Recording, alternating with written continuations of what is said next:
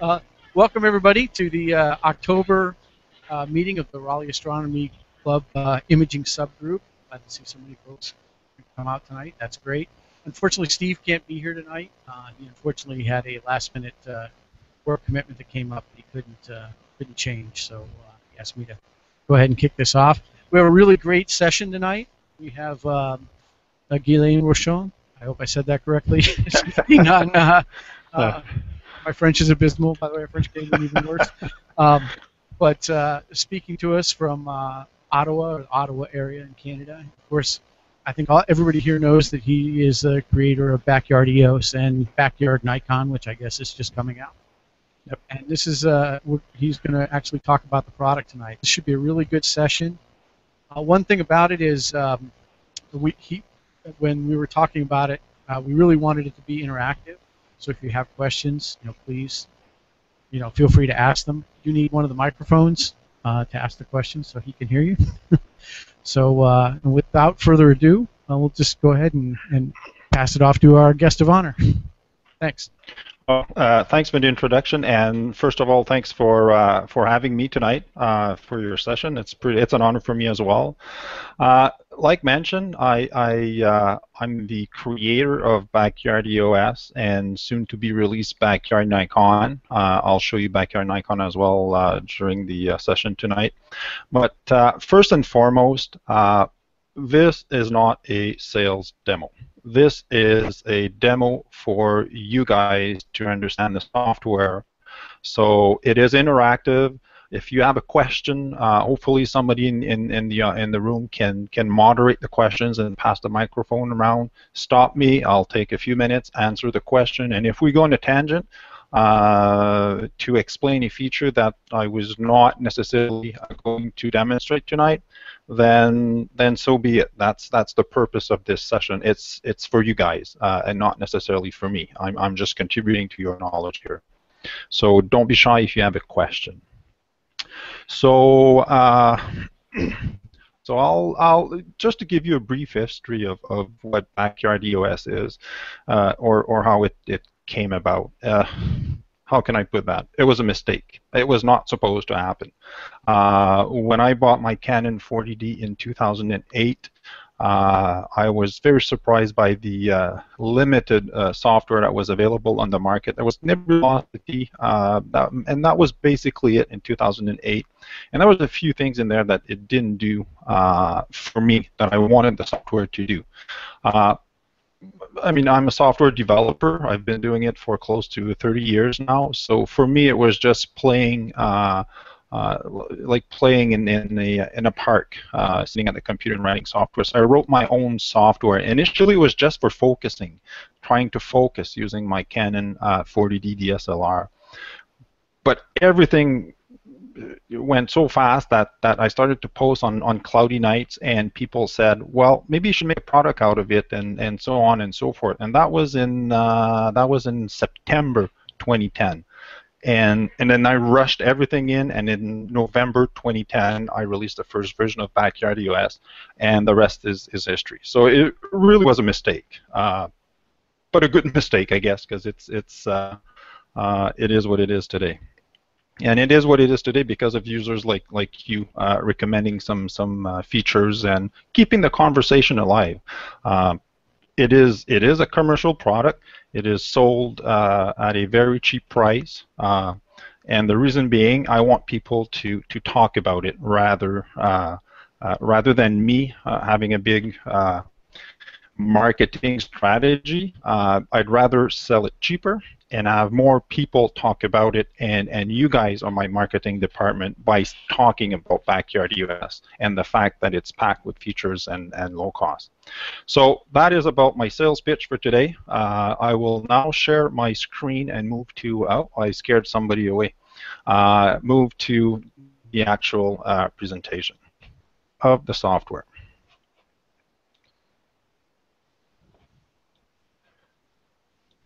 So can everybody see my screen?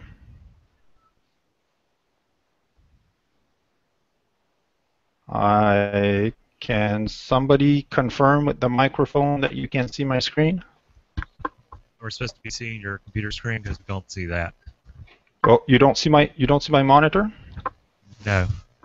Okay, see what's going on here. Screen share.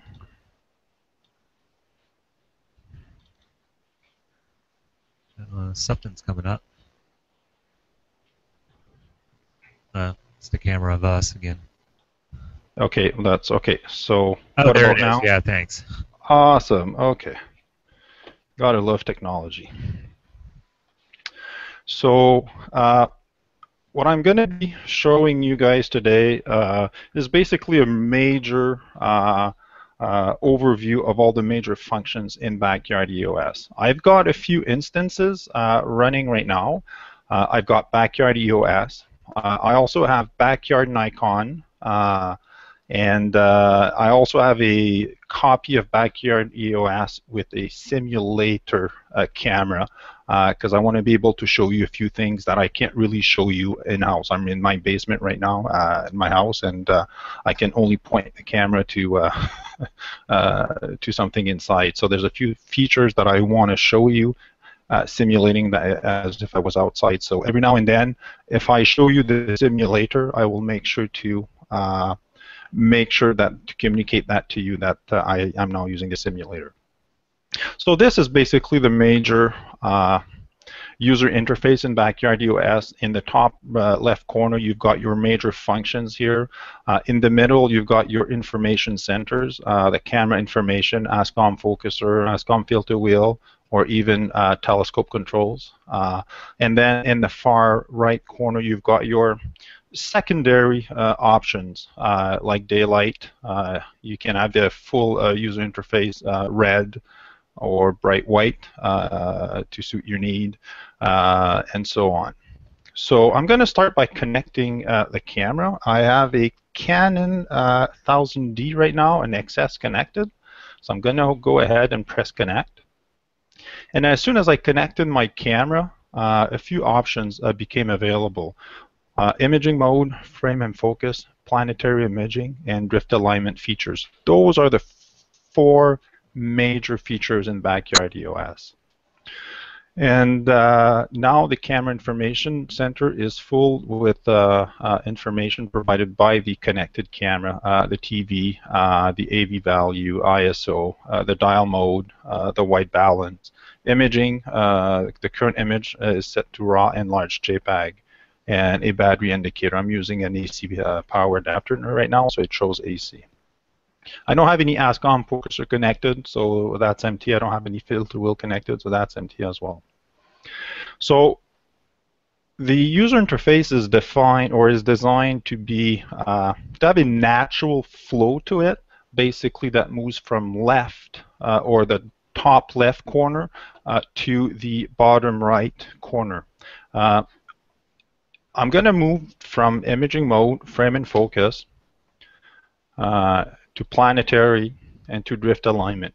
You saw that the screen didn't pop up any windows and didn't change all that much from one mode to another. And that's a design, that was a design feature. I wanted the user interface to be as consistent as possible through major features. You'll notice that the biggest change is actually in this area, in the lower right corner. This is where the major controls for the mode that you're in are located. If I go in frame and focus, the lower right-hand corner of the screen is going to change a lot and is going to show all the information, all the major controls needed for frame and focus. And if I go to planetary, that's the same thing. So the user interface is pretty lean in that respect. It doesn't change significantly from one feature to another. Okay, so I'm going to start with deep sky imaging, which is the imaging feature in BackyardEOS. When you are in imaging feature, you have the option of creating capture plans. Capture plans consist of a frame type, light, dark, bias, or even dark flat. Consists of a name. So basically, I could be imaging M33 right now. I could be using the I don't know, the IDAS filter. And let's say I'm aggressive. I want to take, well, aggressive. I want to take 10 images, bulb, 300 seconds, ISO 1600, followed by, let's say, 15 images. Let's say bulb again, but let's go 10 minutes this time around, and let's change the ISO to 800. And then you can go by and create your session plan as you wish. So in this particular case, I'm obviously not going to run that session plan because it can get, well, it will be a few hours worth. But basically, you have up to, I'm just going to scroll down here, you have up to 25 placeholders to insert different lines or different captures that you want in your imaging session. And that's the beauty of BackyardEOS, or any imaging software for that matter, in that it is there to take control over your camera. And that's basically how BackyardEOS does it. You've noticed that you didn't see any windows pop up to clutter the screen. Everything is inline, embedded into one single user interface. And again, that was a design decision. And basically, it came out of my own frustration in using initially EOS utility back in 2008. I was completely lost at the number of windows that EOS utility would pop up every now and then, and I made sure that I wouldn't replicate that in BackyardEOS. Any questions so far? Am I going too fast, or is this a good pace?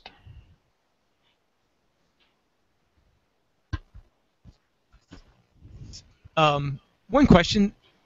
Okay. Please tell me one more time the correct pronunciation of your name. It's Guylain. Guylain. Guylain. Yeah, close enough. Or you can call me Bob. Bob. Can you save? I don't recall. Can you save an actual session? You can save your capture plan. Yes. Yes. So, okay. So at the bottom, yeah. Okay. So at the bottom here. I believe the saving capture plan is a premium edition feature. Yeah, it's not available in a classic edition, but you got your load, save as, or reset. In this case, I could use save as because it's the first time. So by default, BackyardEOS will actually put or insert light and the target name as being your default session plan, but then I could definitely add other stuff here. It says, I don't know, October 16th, and then I'm going to save that plan. So that plan has been saved, so I could basically reset the capture plan here, and then I could load, and then my capture plan is here. So I'm going to load it here. And basically what that did is, not sure if you guys are familiar or with BackyardEOS, but BackyardEOS basically always store your images into my pictures / BackyardEOS. That's the default. So if I were to navigate, say, File Explorer, I'm going to go to my pictures. I've got a folder here, BackyardEOS. This is where all your images are going to be downloaded under your username on your computer, pictures, BackyardEOS, and the plans are also saved there. So I've just saved a plan called Light M33, October 16. The plan is right here. So nothing is hidden in a database somewhere. It's all file-based, and it's all located into my pictures / BackyardEOS as a default folder. You can change that location in the settings dialog. We'll see that later on, but that's where they're saved. So yeah, you can load and save capture plan. And the difference between save and save as is if I were to click save as here, it would create a second copy of my capture plan. If you would click save, then if I made changes, so I'm going to remove that last line, it would just save on top of the existing plan, which is Light M33 October 16.txt. I'm showing you the actual file name of the plan that you've loaded. So if I click save, it's going to update that plan. So if I do a reset now, load again that plan, the third line is gone because I removed it and I click save. So hopefully that answers your question. So what I'm going to do now is I'm going to make a very simple plan. If you want to deactivate a line, you just set the number of exposures to 0 and it's automatically deactivated. The data hasn't been removed, however, so if I increase it again, you see that it still has the same information. So I'm going to set it back to 0. I'm going to take only one bulb image, let's say of 1 second at ISO. It's pretty bright inside, so I'm going to bring down the ISO.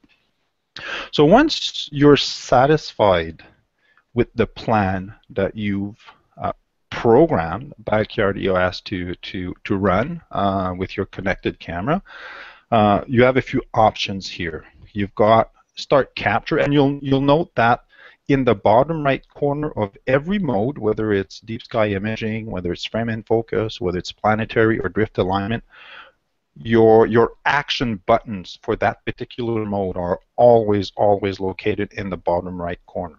So in imaging mode, Start Capture, Loop, and Preview. So I'm going to click on Start Capture. BackyardEOS goes and runs that particular session. Oh, that was loud. Okay, so I'm having my camera point at a Canon EOS box right now, so that's what it shows. So, I mean, any imaging software will have a histogram. In this particular case, it's obviously overexposed because I'm inside. You see the red, and the fact that the box is red actually emphasizes the red channel to be well, almost off the histogram table there. But one thing that you've noticed, I'm not sure if you guys have seen that, but in the camera information center, there's a box here that says temperature, and it says plus 27 degrees Celsius. Keep in mind that I'm in Canada, and in Canada we use Celsius, not Fahrenheit. But that's a setting that can be changed in the settings dialog.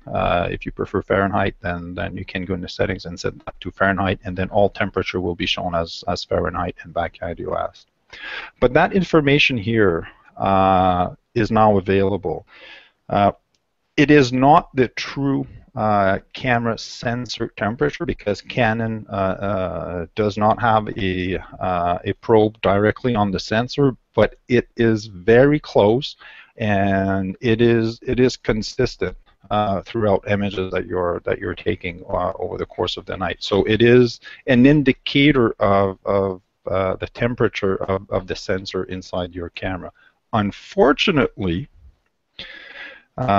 Canon does not allow any software to actually get that particular value live.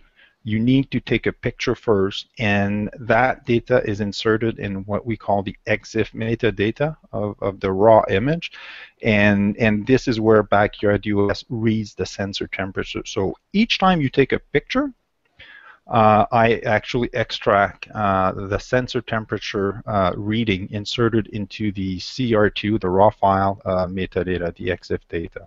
So that's why that information was not there when I initially connected the camera. So then there's a nice little feature here, Loop and Preview.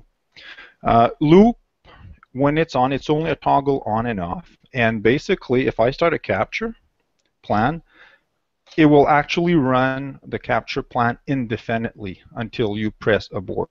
So sometimes you're not sure if you want to take 25 images or 2, but you know you want to take images for as long as you can. The loop feature can come in very handy in that particular case. In this particular case, I want to abort the feature. So in the upper right corner is where the abort button is. So I'm going to click abort, and that's it. My session has now aborted. So I'm going to deactivate the loop feature here. And there's also a preview button with a big one. What that does is I'm going to reload the plan I had a few minutes ago because I want something with lots of data. So I'm going to add that as well. So sometimes you want to get a very quick and dirty look if your framing target is properly centered, be it a galaxy or nebula. It's not really relevant. But you just want a quick picture. What that does is, regardless of your plan here, it will take the first picture in your plan. So it doesn't really matter if I have lots of lines here.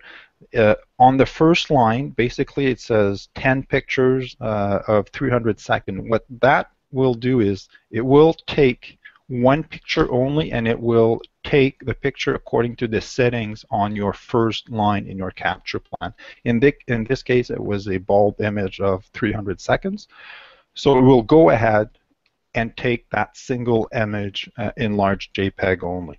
Obviously, I'm not going to let it go for 300 seconds, so I'm going to abort it,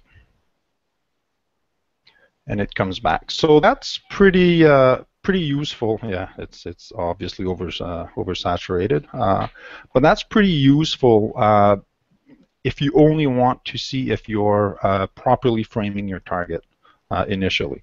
It's also used by Astro Tortilla eventually, and I'll talk about that if we have time. But for now, just a reminder that the preview button is going to execute the session plan, but only for the first image in the plan. Okay. Not sure if so. I'm gonna click on this particular image here. BackyardEOS has a pretty intensive image file name structure. Basically, you can modify the file name to include all sorts of data. So in this particular case, the image name is actually displayed here in the top left corner of the picture box. It says M33. It's a dark flat. Oh, I didn't know. I probably had dark flat selected earlier on. I'm going to take another one here. I'm going to set it to 1 second. All right, I just want to show you, make sure I... 1 second.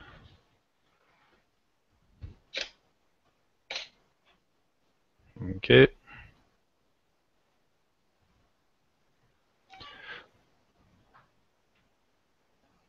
Okay, so that's the image I just took, a 1 second bulb for 1 second. So I see it's M33, which is basically the target name that I've entered in my plan. The frame type, which is light. It's 1 second, ISO 100. In this particular case, I have a lens connected. So when a lens is connected, I can actually get the aperture value of that lens. And currently the lens is at f5.6. Plus 37 degrees Celsius. In your case, it would be Fahrenheit instead of Celsius. And that is actually the sensor temperature here. You see it's plus 27 here. Filter that I'm using, I'm not sure if you remember, but I've put IDAS in the particular filter that I'm using right now. Standard deviation, it's just a number that's being calculated on the entire image. It can be useful to monitor, manually monitor focus as you look at your image during the session, and just the timestamp, the date and time. This is the default naming convention, but you can actually change it to basically anything you want. And you would do that by clicking here on the settings dialog, which is in the upper right corner. So I'm going to click settings dialog. Settings window appears. And the first option is actually file name template. So it says target frame type. So I'm going to click on the ellipsis right here at the tail end. And here comes my file name definition. So I've got target as my first identifier, frame type, duration, ISO. So you see it actually match what I said here. So you can select from any of, I don't know, close to a dozen, maybe a bit more, different types of information that you want in your file name. And you can even change the order if you want. Nothing prevents you from putting, say, file frame type here, and here selecting, I don't know, full width, half maximum.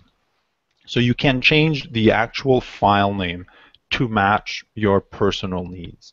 The default in BackyardEOS is actually my personal preferred file name template that I use, but you have the option of basically changing that to match your need. Okay, there is some pretty neat information here in the upper left corner, which is called the log history. You can actually see a lot more going on here, which is basically a history of all the actions that I've done so far. So this is pretty neat if you want to see what you've done so far, or sometimes if you have an issue, I'm going to ask you to send me the actual log files. And BackyardEOS logs a lot of things. Those logs are usually cryptic in nature. They're not necessarily for the end user to digest, but when there is an issue, when there's a bug, and I ask for the log files, for me, they're a gold mine. Because it tells me exactly what you did leading to an error, and it helps me a lot in trying to troubleshoot those errors. So every now and then, if you have BackyardEOS and you have an issue and I ask for the log files, the easiest way to get to the log files is actually go into My Pictures, and in My Pictures, BackyardEOS also creates a folder called Backyard Temp. And in the Backyard Temp folder, there's a log, and these are all the logs basically. And that's the log in my current session right now that I'm using. They're dated and the time that you started your BackyardEOS session. And there's a quick way to get to those. It's basically from the log history. Open the log folder. It will actually bring you to that specific folder as well. So there's a few way around getting into that folder. So okay, so that's enough for log. It's not that important, but it's nice to know that everything is being logged in case you need it. So far, so good. Any questions from the audience? Raise your hand. Forever hold your peace. Doesn't look like it. Okay. Oh, No question. Okay, hold on, we got one. Okay, cool. This is the guy that didn't pronounce your name correctly. You owe me a beer. Yeah. I just want to say, you know, I've only been doing astrophotography about 3 years, and I have used your software from the beginning. So I've seen it go through a couple iterations. And again, I thank you for making it economical for us folks out here. It's a great product. But anyway, Thank you. Get back to the settings. I know there was a bug that was a little bit hard to resolve with the temperature with one of those Temper-Ume devices. Have we pretty much got that behind us now? When was that? That was It a was few a while- years back. You remember a while back, I guess because these are Chinese devices, if we're out in the field and we want to capture temperature and humidity, Yes. sometimes they don't work, but apparently there's different versions of them out there. There is, yeah, there is. There is the original Temper. There's Temper. Well, and the original one is blue. It looks basically like a USB key. It's not bigger than a USB drive that we all have, a flash drive, right? It's about the same size, and they are blue in nature. Actually, I'm just gonna pop up. I'm gonna type in Temper, and I have one connected right now. So Temper, and I'm just gonna click images. So there you go. So this blue one is actually the original Temper, which is supported in BackyardEOS right now. And about 2 years or 3 years ago, they came with a Temper version 2, which is that one here, which is silver or chrome in color, and that's version 2. And you're right. Initially, it gave me a bit of a pain to support because they changed the interface, but they are both supported in BackyardEOS version 3. Right now, I have the Temper version 2 connected. If you look right here in the upper right corner, the weather center, that is the actual ambient temperature. And right now you see it's reading data from Temperum version 2. That is the unit I have connected right now in my USB hub, and it automatically detects it. So I'm going to go into settings, and right here in the bottom section, middle, you see the weather provider. Right now I've got it set to auto detect. What auto detect is, basically it goes through all the weather provider that it supports, and if it finds one, it uses it. But basically there's Temperum, and I support, again, version 1, version 2. It's version 2 right now that is connected. I support Yahoo Where on Earth ID, the WOE ID. It's basically a code that gives you the location where you're at, and it pulls data from Yahoo Weather.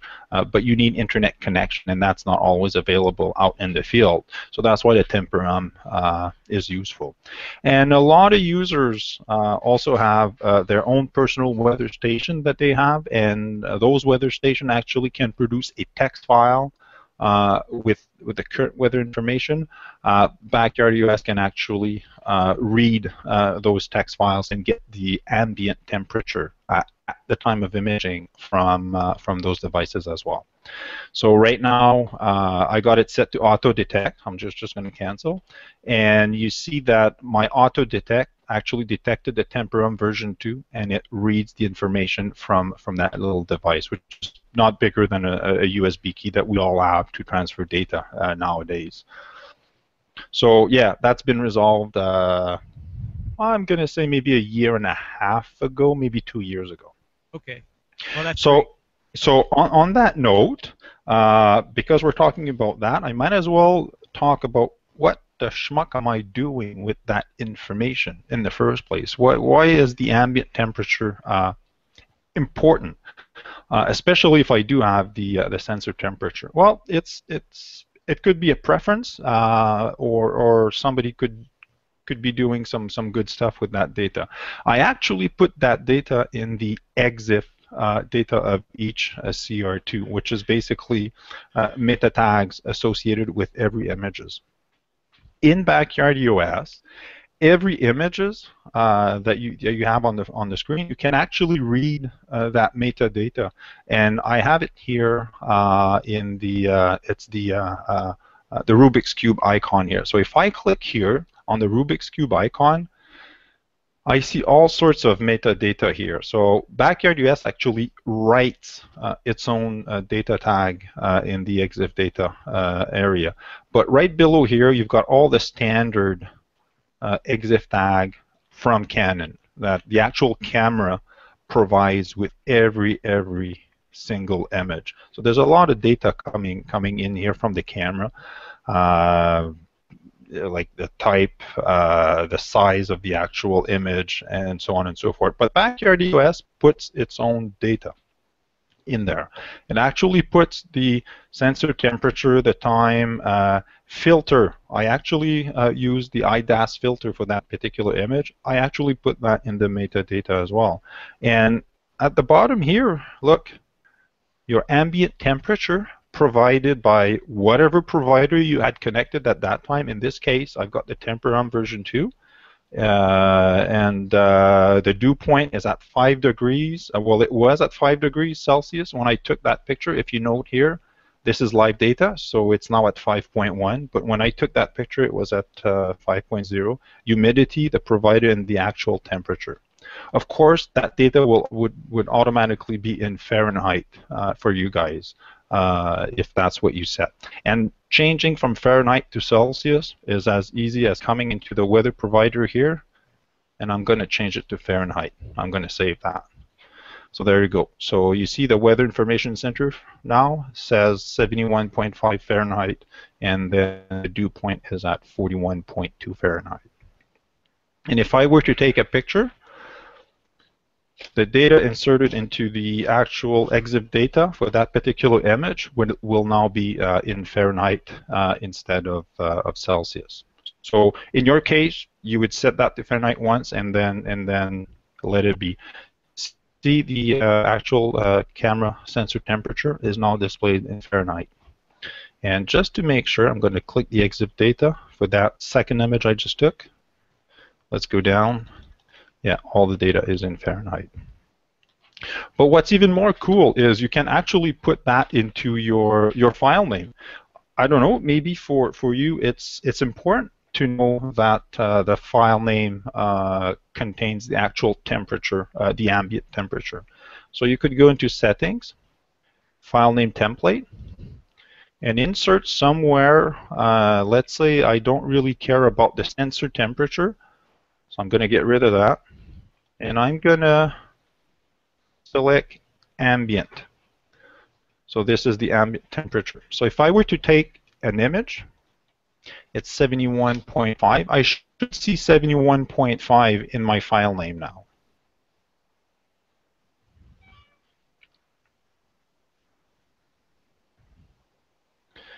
And okay, so I see it here, but it is pretty murky. I should have inserted an underscore as a separator. So I'm going to put say an underscore here because I see it, but it's actually not well separated from the next name item, which is standard deviation. So if I take another picture, I should see that the ambient temperature is 71 degrees Fahrenheit and it's clearly separated from the next value. So there you go, 71F. So so the next question is but why? Why is the file name so long, and why all that information? And the answer is, I'm going to click here on the icon, and that's a shortcut to where BackyardEOS downloads the pictures. So, which is basically, like I said, username pictures BackyardEOS. All of my images, oh, you can't see it well here, so I'm going to put that as a list. So these are all my images. So the reason why I opted to have a file name that is quite flexible in nature is, for me, when I look at my folders where I have hundreds and hundreds of images, I want to see more than just the target name. I want to see the type of frame. I want to see the ISO. I want to see the temperature. I want to see lots of different data. So just by browsing in Windows to a folder where your images are, you are flooded with information about your image without even having to open that image and look at the EXIF data or any other mechanism to basically find quick and dirty information about your picture. It's in the file name, and it's done automatically for you as you are taking your images. Again, it's the default format is my own personal preference, but you have the power to basically change the order or the data that you want in that file name. Okay. Any other question? Just one more. Okay. Do you plan on coming out with a CCD version in the near future? Somebody asked that question right before the session started. So I guess you weren't in the room. Let me start by I plan on releasing Backyard Nikon first, and I'm almost done with that. Actually, I have my 7000D and Backyard Nikon running right now in the background that I will probably show you guys a bit later on. But my priority is definitely Backyard Nikon, which is just a few months away from production quality. And then I'm not sure if I want to move on to Backyard CCD immediately, but I will tell you that I own 4 or 5 CCD. I own an SBIG, I own a QSI, I own an SX, I own, what else do I own? An ATIC CCD, and I'm always disappointed when I go out and use those cameras. And I'm disappointed not at the camera quality itself. They're freaking awesome in their own right. But I'm disappointed at the software that comes with each of these expensive imaging devices. And that's how BackyardEOS started in 2008. I was disappointed in EOS utility and what it did for me for what I wanted it to do, which is astrophotography and not just daytime photography. So, do I have plans today for BackyardEOS for a backyard CCD? No. Do I want to build one? You better believe it, I want. But keep in mind that BackyardEOS for me is a weekend and weeknight thing. I do have a full-time job. I do this on my spare time, and it's almost a second full-time job now. But I'm not saying no. What I'm saying is it's not for tomorrow. Guylain, I have a follow-up question about the temper hum. Yes. I bought the version 2, I don't know, about 4 to 6 months ago, and I'm running BackyardEOS 3.0.3. It looks like you're demonstrating, is it 3.1 you're demonstrating? Yeah, I'm showing 3.1 right now. You see that in the upper left corner it says release candidate, which means it's not release production right now. But the only thing stopping me from releasing 3.1 in production right now is there's 1 or 2 little bugs that I still need to address, and I'm just too finicky. I want to fix them before. But it is pretty solid. I have about I don't know. I'm going to say about 100, 150 test users that have been using it for the past 2 or 3 months now, and it's pretty solid. So that's what I'm showing off today. There's a few subtle differences in 3.1 that you don't have in the current production release 3.03. But most of the changes in 3.1 is performance and pushing a lot of the process in the background so that the UI remains mostly responsive. But there's a few candy in there, and I'll show you one later on in terms of candies in 3.1 versus 3.03. But the good thing is, like I've released BackyardEOS version 1 in October 2010. So it's about 4 years now, and I haven't charged a dime in terms of upgrades. My upgrades are free. They've always been free. There's the premium edition that came along about 1.5 years ago. There's a small fee for that one, but bottom line, upgrades are free. And when 3.1 is released, if you have a copy of 3.03, you'll be able to upgrade for free. If you have a copy of version 2 of BackyardEOS, you'll be able to upgrade to 3.1 for free. And heck, if you have a copy of version 1 of BackyardEOS from 4 years ago, you're still going to be able to upgrade for free. Okay, the reason I brought it up is because my temper hum does not give me the proper temperature, and I was wondering if you fixed it between 3.0.3 and 3.1. There is, I'm not sure if there should be even 3.1. I've just sorry, I went too fast. So if I click on the settings dialog, there is a calibration temp and a calibration temperature, humidity. So if your temper hum doesn't read the right value, or if BackyardEOS doesn't read the value correctly from your temper hum, you can actually adjust it in this field. Here you can, and you just basically use a regular thermometer. You know what the temperature is in your room or outside at that particular time. And in my case, there's a difference of 37 degrees.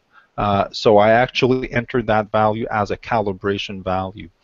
I don't know why some temper hum actually won't read the right value. I've looked at the algorithm; it's pretty linear, but they don't read the right value. But the thing is, it's linear. So once you've set up the calibration value, that calibration value will hold through regardless of what the temperature is outside. So it basically adds 37 degrees to whatever value is being read for the temper hum always, and BackyardEOS reads that value and adjusts it accordingly. So if your temporam doesn't read the right value in BackyardEOS, and you know it's actually 72 degrees Fahrenheit where you're at, then you just enter the delta number in this particular field and be done with it. It will actually add that to the value read by the device, and you'll be fine going forward. Okay, thanks. Okay. Okay. One more question. Yes. Oh, I like that. Cool. Hi. Is there a way, I'm not familiar with the software, is there a way to take a preview that's been 2x2? The short answer is no. DSLRs don't have a bin feature, and and it's not even accessible through the Canon SDK. If there is one in the camera, it is not being exposed via the software development kit that Canon provides, and therefore cannot be accessed. But Okay, DSLR is not like a CCD, right? You can't necessarily bin. the software that exposes that is internally binning it and then showing it that way, I suppose? Exactly. The image that you see in BackyardEOS is unaltered coming out of the camera, and that is, I can't say how important that is. A lot of the time, users tell me, well, the image is dark, the image is this, and I can say with 100% confidence that the image coming out in BackyardEOS is unaltered, untouched from the camera. It is the same image as if you were using the camera without any software. And then because that's the only way to actually get the image from the camera. It is an image as is. There's no opportunity to alter the image from what the camera sensor reads, from what the Canon SDK allows you to pull from the USB wire connected to your camera. It is one of the same, and therefore you can't bin, because bin is not an option in a DSLR. Right, so the software I'm thinking of must do it on the after the read over USB, and it's only to help you do previews and get better signal to noise when you're just trying to find a... Yeah, that would be, I don't mind, you can mention the software. It can be SGP, Sequence Generator Pro, or apt, or MaxMDL. That's all fine. My way of thinking at it is there's enough room for everybody in this world. So if yeah. you do have a faint image, do you have a way to stretch the histogram or something? I do. Okay. If you look actually... yeah, thanks. So if you look here in the upper right corner, I'm going to actually take a very short image here. So I'm going to click on shutter, and I'm going to, instead of taking bulb, I'm going to go down to, let's say, 1/100th of a second, and take a quick image. So it should be a lot darker.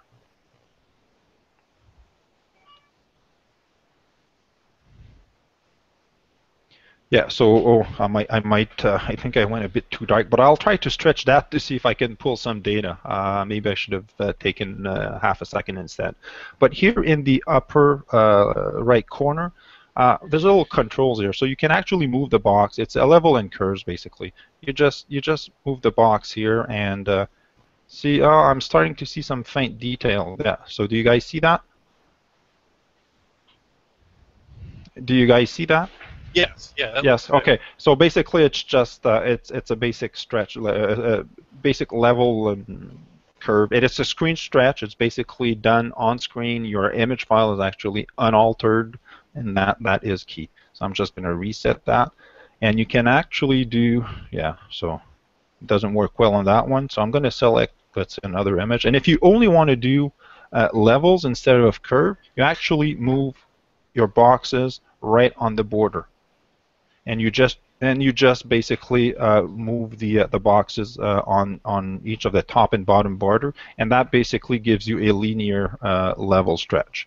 But it's a one control fits all. It does levels and curve basically all at once. And if you want to have everything inverted, then you just do a Z or do an N pattern with that, and it gives you an inverted image. Okay, so that's your screen stretch. Is that L like a LAB type decomposition? The L you have up there beside RGB, or? Yeah, well, it gives you luminosity, basically a black and white representation Okay. of your image. Because sometimes a lot of people want to see, don't want to see the color. They want to see the black and white, especially when focusing and stuff like that. It's a lot easier in black and white. Yeah. So and, yeah. And then last question, I'll let you get on. What kind of pixel peeping can you do with the interface you have there? What? Sorry, I didn't Pixel get peeping, you want to look at the focus in the far corners and stuff like that. Yeah, okay. So, so basically, do you see the cursor right now? It's kind of a box with four. It looks like a target more than a cursor. Yes. Yeah. Okay. So basically, if you right-click, and I believe that's only available in the premium edition, I give you what is called a spot histogram. So I'm going to right-click on the mouse, and there's a bug. It's not working. Oh, that should work. Let me check another image. Let me load that red image. See what that does. Let me change here up. So I got it here. Let me disconnect the camera. That's not working. Okay, so I'm going to go in frame and focus. So I'm going to take a note. Yay, I found a bug. Cool.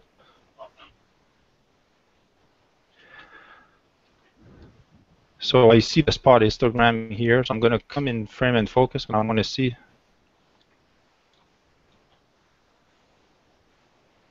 Okay, I'm just going to close BackyardEOS and start it again. I want to see if that's going to reset it. So I'm just going to click close, start it again.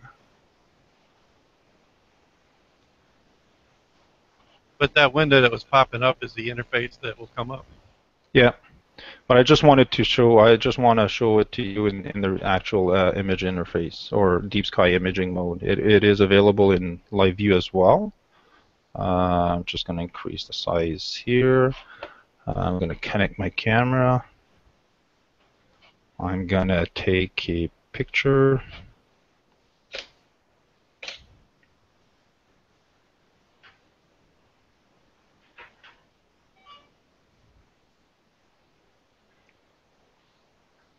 Picture's going to show up. Okay, so I'll need to resolve that. So basically, wherever I'm going to take something that's shorter than that. That looks really good, though. I get the idea. Okay, You get the idea? Yeah. Okay. So.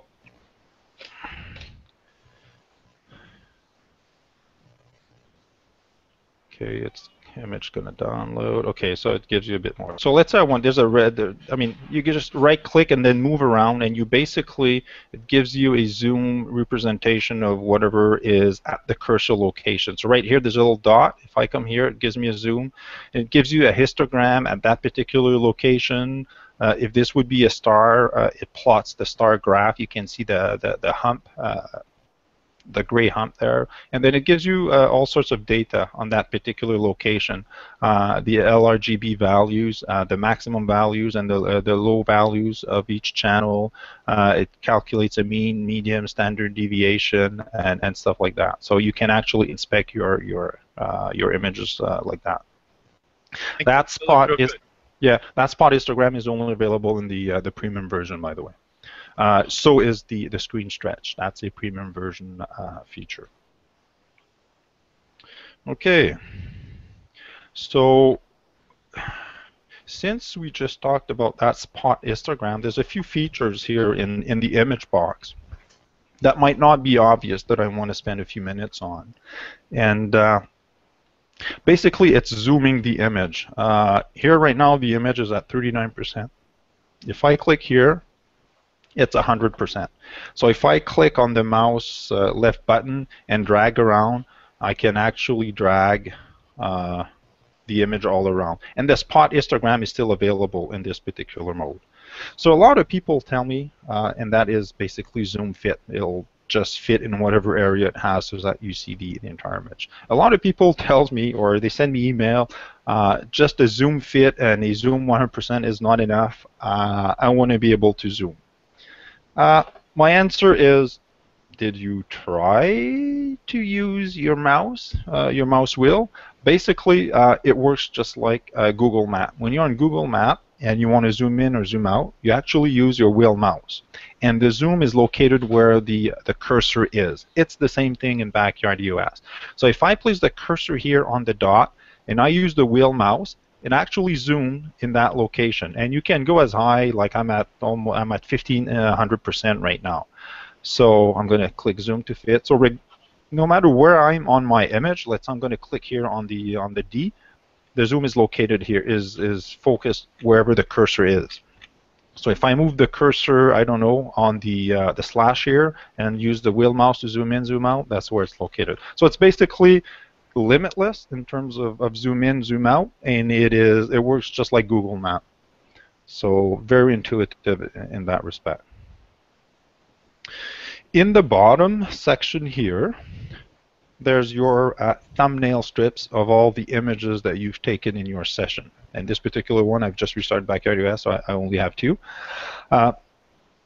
You can actually click on a thumbnail to reload it. So that thumbnail here got reloaded. I'm going to take another one that is a bit darker, just so that it shows.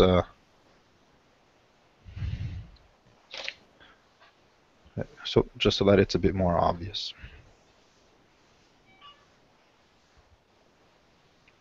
So this one is a bit darker. So if you click on one image, it actually loads it.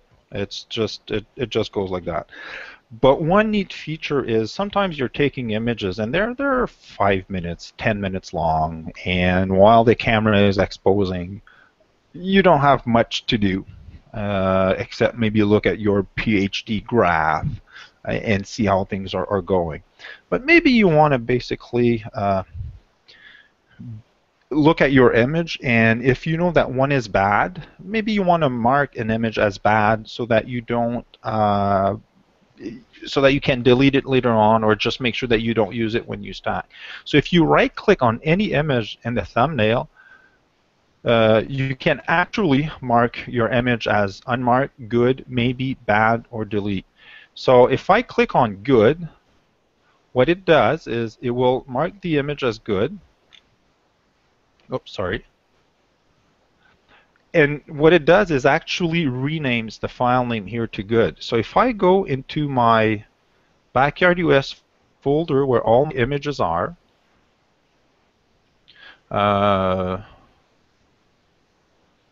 this is okay. There they are. Okay, so here are my images. I'm just going to change my view to details here. You see that this image has been marked as good, and you see 2 images, right? 2 files, the CR2 and the JPEG, because I've got RAW and JPEG selected, so the 2 images are there. So what BackyardEOS does when you mark an image, it actually puts a suffix. It renames the file and puts that marking in front of the file. So if I were to change this one now, let's say to maybe, I'm on the fence if I want to keep that one or not. I'm just gonna click maybe, and then if I come back here on my plan, it's been renamed as maybe. So you can actually mark your file as you go along. Let's say this one is terrible, I really don't want it, I'm gonna mark it as delete. The good thing is BackyardEOS does not delete the actual file. It marks the file as delete. You can see it here. It puts the delete marker in front. And the reason is I always want to be able to say in 110% confidence that BackyardEOS never, absolutely never deletes an image file. And that saved me a couple of times where a couple of users were saying, well, my images weren't downloaded, files were deleted, and I can say with 100% certainty that it's impossible. A delete function simply does not exist in BackyardEOS. So I know it did not delete it. And in most cases, the user changed their download folder and it was stored someplace else. So BackyardEOS never deletes a file. So that's a neat feature here if you want to mark your file. And knowing that it only renames the file, it never deletes it. Okay. Could I ask another question? Yes, I like questions. Okay. I have been predominantly using my Canon T2i. Yes. And my question is, and I've never really gotten a clear answer, probably because I didn't email you directly. When I select 5x on the screen to zoom in, Yes. does that to video crop mode? The special feature in the T2i that's 640 by 480 and shuts No. down part. Oh, it doesn't. No, it doesn't. Okay. No, it doesn't. First of all, so just so that everybody follows us, 5x zoom is actually a live view feature. It is not a movie crop mode feature. BackyardEOS does not use the movie feature in any camera models. BackyardEOS uses the live view feature in every camera model. So frame and focus, planetary, and drift alignment, those are features that uses the live view function in your Canon DSLR. So this is live. Look, I'm going to put my hand right in front. So it actually goes dark if I put my hand. So this is live view. And live view here, the 5x zoom, basically what it does is it really takes, on most model, a 1-to-1 pixel resolution, meaning 1 pixel on the sensor ends up to be exactly 1 pixel in your image. So it's the best quality you can get. And I'm going to talk about that when we are in planetary, because that's very important. But no, to answer your question, it does not use the movie crop mode. But on most camera model, and Jerry Rodriguez wrote a few articles on that, and I believe it's in one of his latest book, which is Planetary Imaging with a DSLR. He explained, he talks about different models and the importance of 5x, or the importance of 1-to-1 pixel resolution in live view. And on most camera models, your 5x is the equivalent of movie crop mode, because movie crop mode on most model is going to be a 1-to-1 pixel resolution, meaning 1 pixel on your sensor equals 1 pixel in your image. No image transformation, no image resizing, so there's almost no loss of quality. Live view gives you a better quality because it does not alter the pixel. Movie crop mode, or the movie features on some model, actually it processes, the Canon software actually processes each pixel, because what they're trying to do is get speed, because it can do up to 60 frames per second in movie crop mode, where live view can only do about 20-22. But those 20-22 frames per second are unaltered, basically. Whereas the movie crop mode will actually do some processing, because it's a feature used or implemented for daytime movie shooting instead of nighttime. So hopefully that answers the question. I'll get back to 5x when we're in planetary later on in the session, but it's not exactly the movie crop mode feature. We have one more question. Yes. So I'm a Nikon user, big time. Yes. So thank you for solving that problem. Okay. I'm also a Macintosh user, and I'm looking at acquiring a dedicated Windows machine. How much horsepower? What's the minimum requirement to run this and PhD at the same time? Would they run on a Chromebook, or do I need a more powerful Windows machine? Well, BackyardEOS is a Chromebook. Yeah, basically what you need is a minimum of 2 cores. And I say, and the speed of the computer, if you look at the speed of the actual processor, if it's 1.5 gigahertz or 2 gigahertz or 2.2, it is not as important as the number of cores. The reason is the more core you have, the more multitasking you can do without affecting performance. So if BackyardEOS will work better if you have 2 cores in your computer, because BackyardEOS has what is called a background service engine that does the image download, that reads the image, and that manipulates the EXIF data, and that's all done in a background process. And if you have a second in your PC, then that service is going to use is going to run on one core, where the user interface is going to run on a second on the second core, so one does not impede the performance of the other. So it doesn't need a lot of power, but you will benefit from two cores, definitely. And PhD doesn't use a lot of power, so BackyardEOS and PhD and your planetarium software running on a 2-core laptop, let's say with, I don't know, if you've got Windows 8 nowadays, you almost need 4 gigs of RAM. It'll run just fine. If you were using the same computer for processing and stacking your images, then I'd say beef up your requirement. But for image acquisition, 2 cores of at least, I don't know, 1.5 gigahertz each is more than sufficient. And basically, that's the specs of a 5-6-year-old laptop.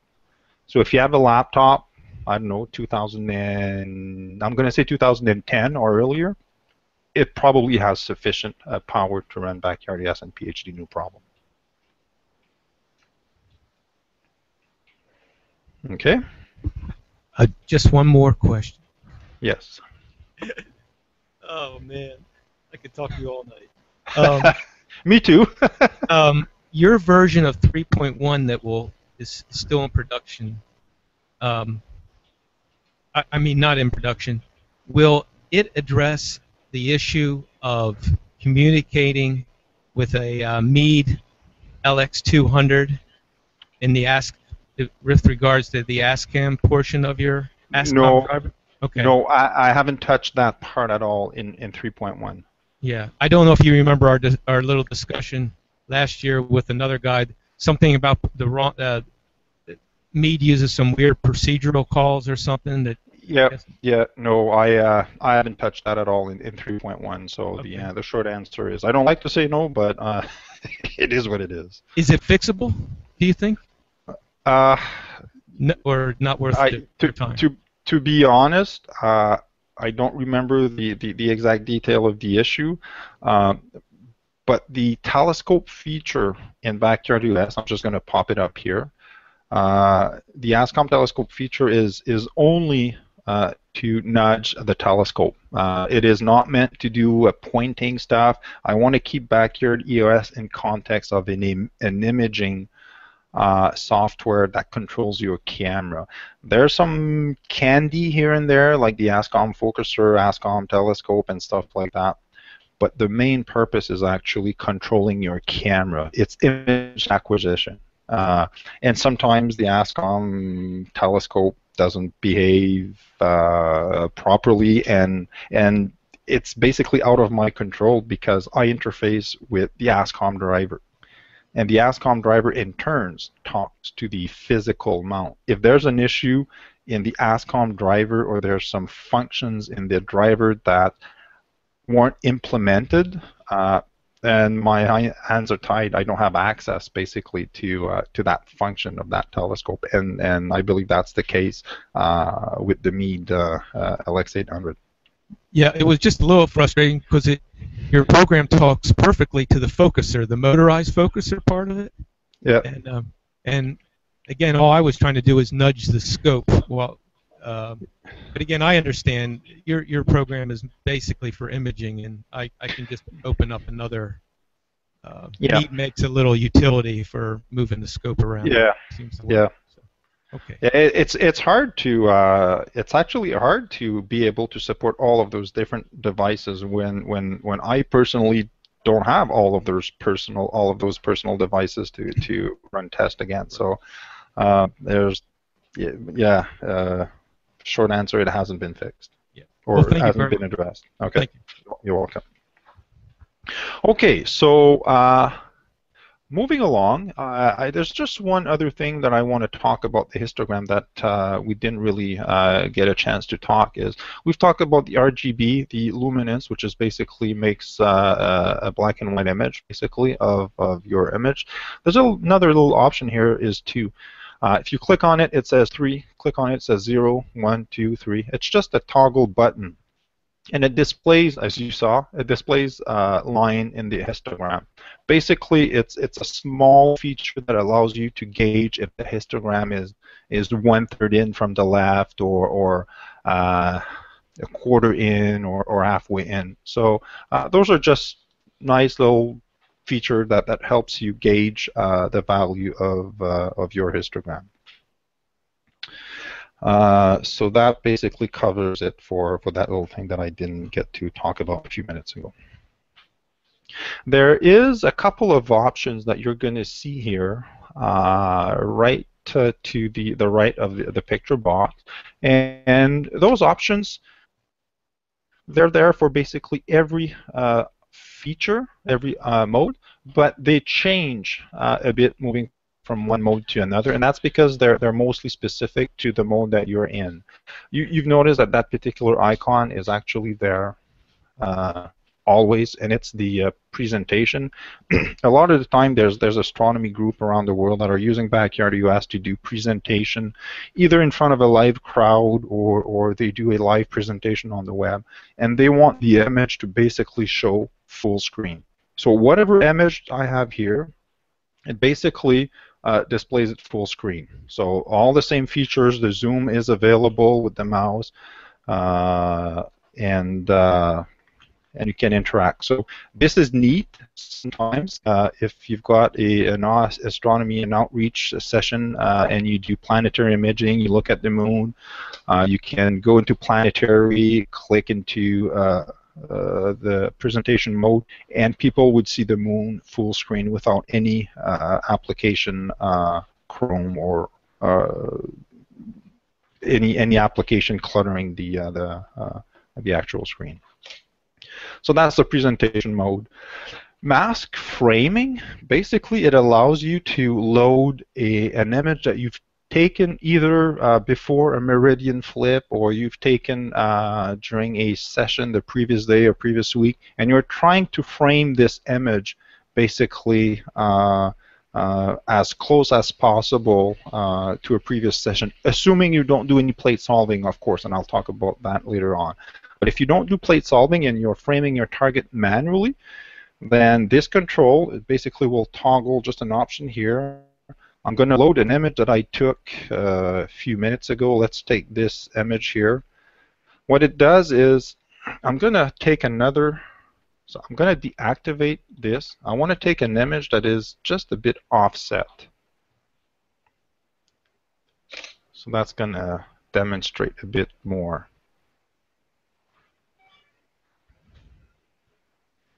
Okay, so the image is a bit offset from what I've taken a few minutes ago.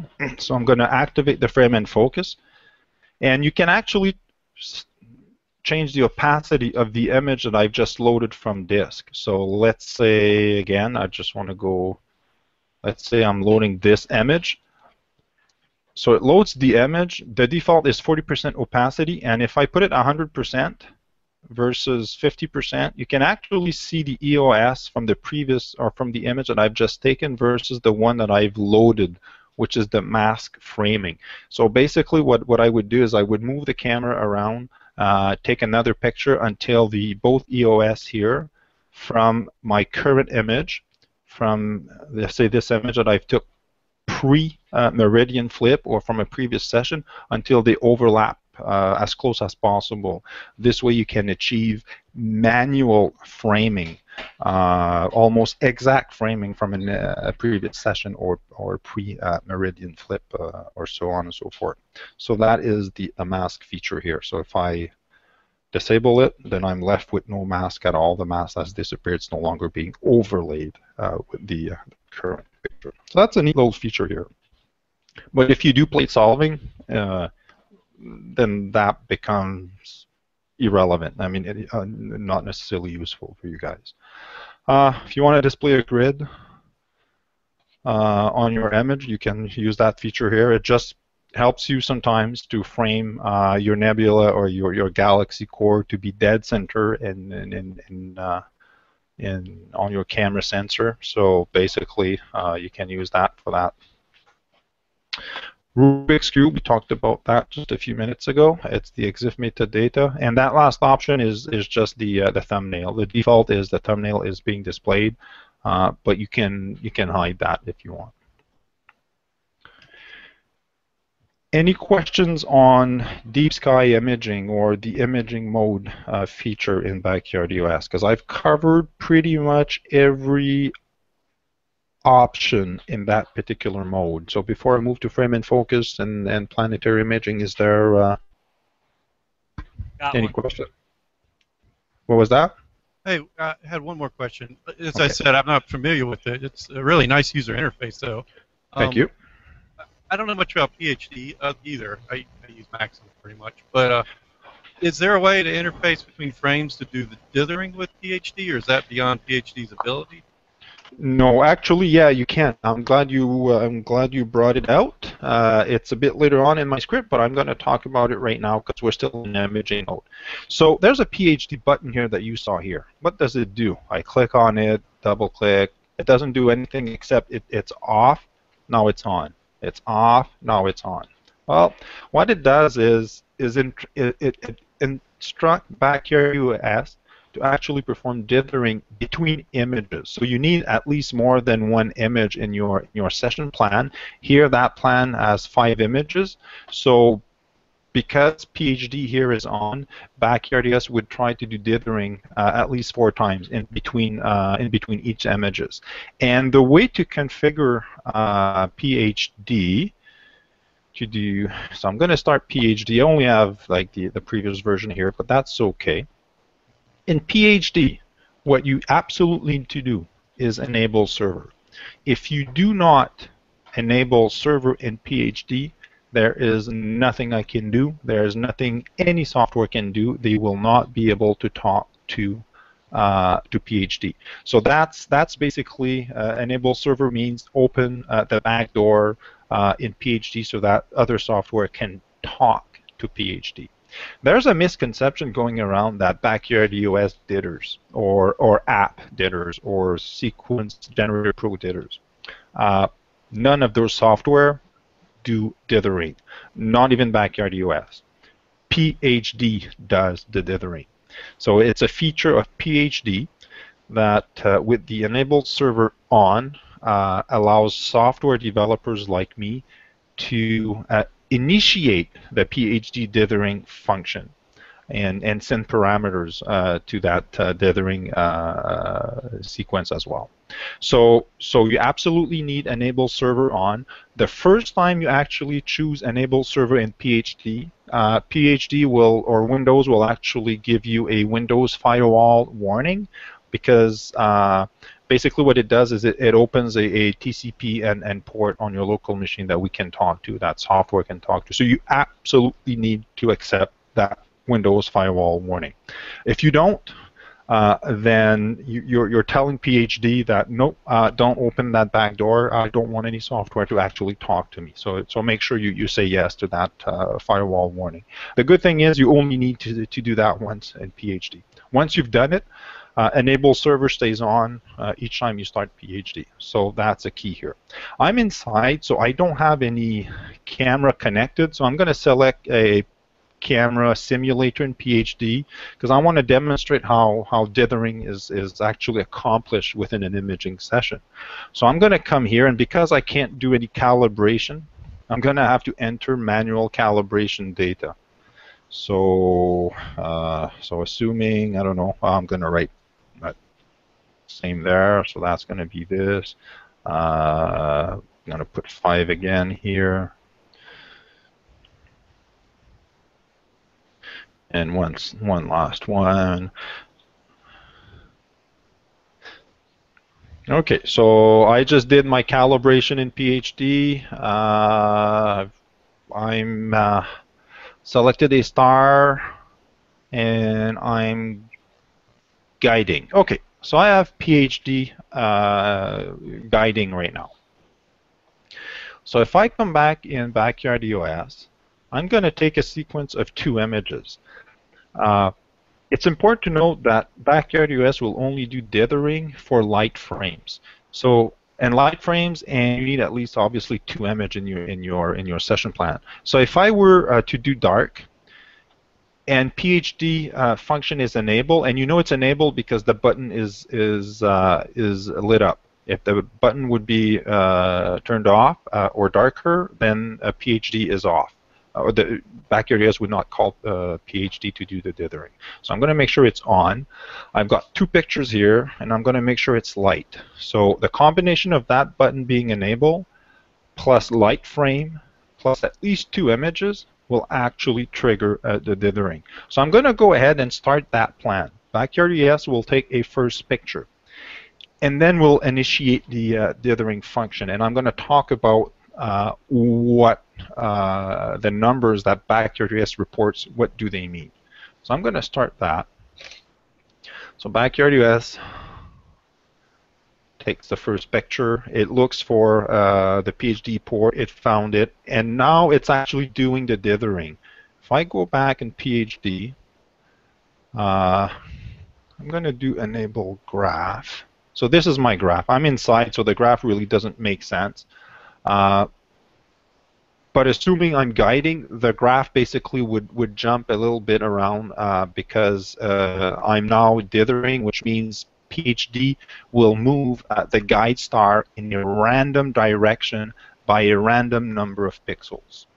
And the number that you see in BackyardEOS that started at 2.55 and then bounce around basically tells you how far PhD is from the original guide star location to the new guide star location post dithering. At 2.55, PhD is reporting that it is still pointing at the original guide star location.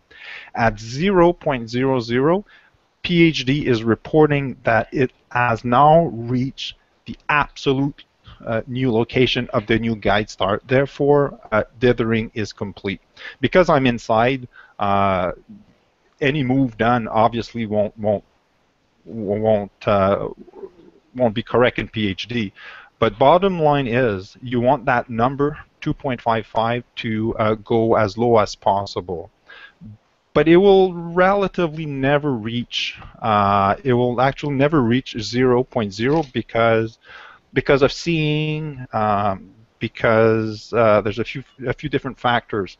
But the key is you want BackyardEOS to confirm that dithering is complete once that number has gone to a low level.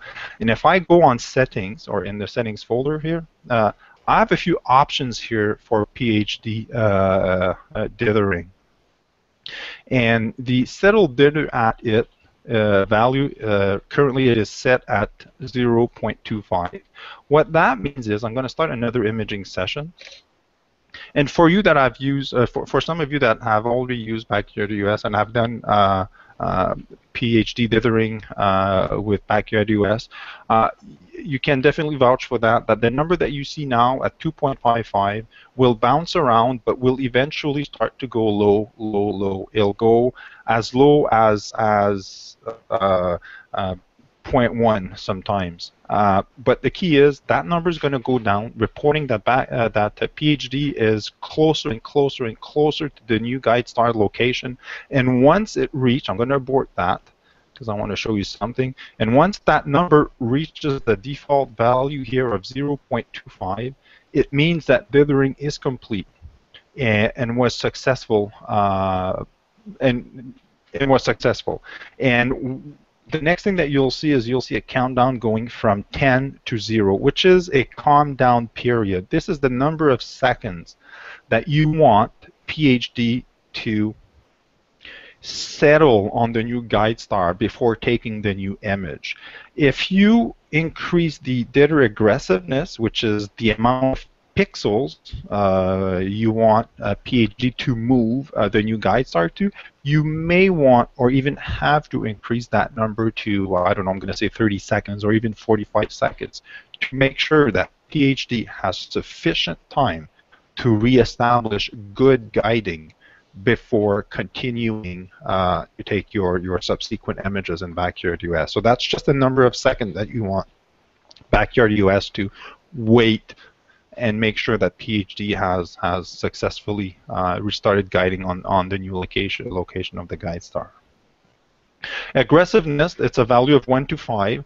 Those values are dictated by PhD. Again, PhD does the dithering, and software like BackyardEOS can only send parameters that PhD understands.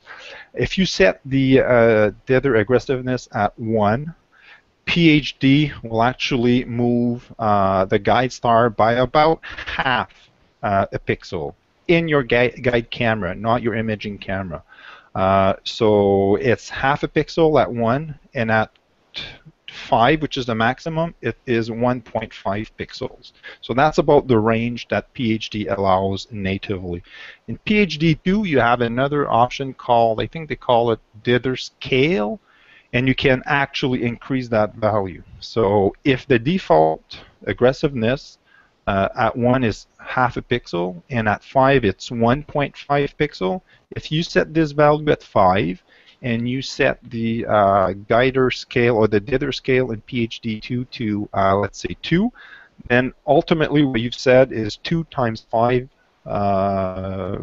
You've increased the 1.5 pixel by 2. So dithering will now attempt to move the guide star roughly 3 pixels in a random direction. So you've doubled the aggressiveness basically. But the more aggressive you are, if you do dithering, calm down parameter is your best friend. Make sure that you increase that value to a number of seconds that is sufficient with your rig, with your mount, to make sure that it settles properly before taking the next image. So if you're too aggressive, you'll need to increase that number, definitely. Personally, I find that the default settings in BackyardEOS works pretty good for pretty much every setup that I've seen. But some people like to tweak those values. My advice is if you start to change the PhD dithering values in BackyardEOS, it is because you know what you're doing. You know that your dithering is not sufficient, and you just want to increase it. If you don't understand those values, keep the default until you know you have an issue and you want to increase the dithering value. Other than that, the defaults work pretty good as is. Keep in mind that dithering occurs at the image scale of your guide camera and guide scope, and because people are usually nowadays people are usually imaging at greater focal length than what you have in your guide scope and maybe 50 millimeter guide scope that you have, then the impact on your actual image camera is going to be greater than what your guiding camera sees. So that's basically how you activate dither in BackyardEOS. You make sure that button is on, you make sure you're taking light frames, and you make sure that PhD is guiding and enable server is on. There's nothing more to do. BackyardEOS will do it automatically for you. One thing is, you need to be guiding. If you're not guiding, you can't dither. Does that help? Very much. Awesome. There is, I do have a support forum, so I'm just going to come here, browser, forum.otelescope.com, and there's a little section here on how to, and if you click on how to, there is a little thread here called debunking dithering, and if you click there, I actually explain what dithering is. There is a thread on how to configure dithering in BackyardEOS, which is basically what I just went through, but I also explain what those values are. So if you want to just have a little nice read, it's a very short thread, maybe just a page or two, and it explains all of those parameters in more detail. Okay, so that is dithering. There is along the same line, by that I mean interfacing with other software. We just saw BackyardEOS interfacing with PhD for dithering. There's also another software that BackyardEOS can interface with, and it's called AstroTortilla for plate solving. AstroTortilla is free. I'm going to just fire it up here, and basically does the plate solving. Did I start it? Thought I did. Oh yeah, it's right there. Okay, so AstroTortilla basically is software to do plate solving. It connects to your telescope using ASCOM driver as well. I'm not gonna. Oops.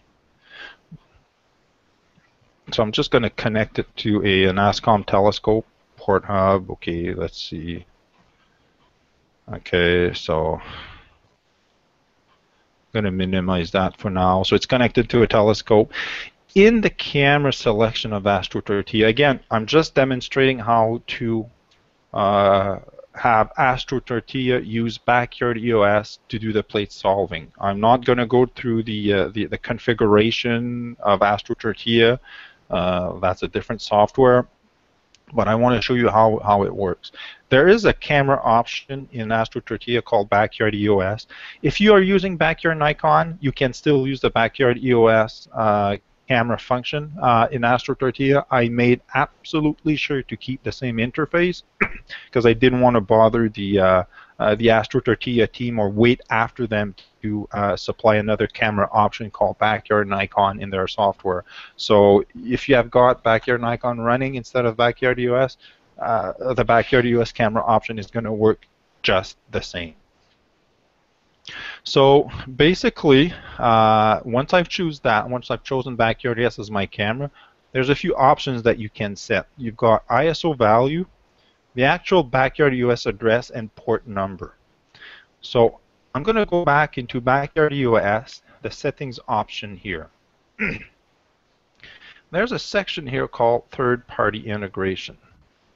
Enable TCP server, this is the same as the enable server in PhD that we just saw. This tells BackyardEOS that, hey, third-party software may communicate with you. In this case, AstroTortilla.